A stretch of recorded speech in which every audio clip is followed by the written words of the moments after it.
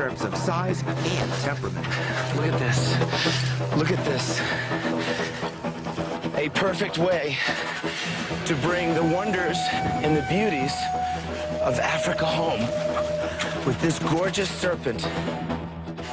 Seldom have I ever run across a serpent as fearless as this one. You might be able to tell that I'm just a little bit nervous here.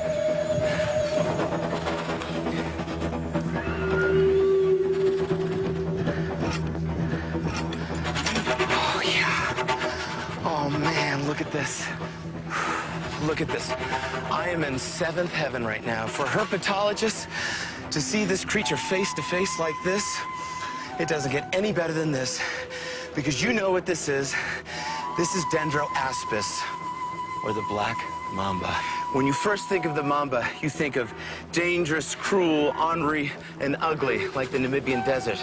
But in fact, it's a spectacular creature. When respected, it's a creature which really brings home the beauty and the magnificence of Africa.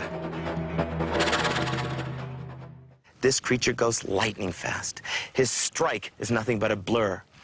And what all lapids share in common is that they, for the most part, have fixed fangs, okay? Fixed fangs. The mamba's a little different, though, okay? The mamba has more control over his fangs, okay? So, as I talk to you and explain the natural history of this creature, I have to really watch what I'm doing. I can't get lost in conversation, because before you know it, I'm talking to you about mambas. He sneaks out about 2 inches out of my grasp, and then boom, he lands me with a very powerful bite, and then I'm in trouble. Serious trouble. This is one of the most dangerous snakes in the world when not respected. The venom in this snake is potent. It is a neurotoxin, a venom which is ultimately designed to shut down the nervous system of both predator and prey. If this creature were to land a bite on me, I would have anywhere from a half an hour to 4 hours to start receiving antivenom. If you don't get the antivenom, you're going to die if you're bit by this snake. What I'm going to do is carefully unwrap him. I want to end this on a high note. We got lots of places to go in this world. So I'm going to be very, very careful.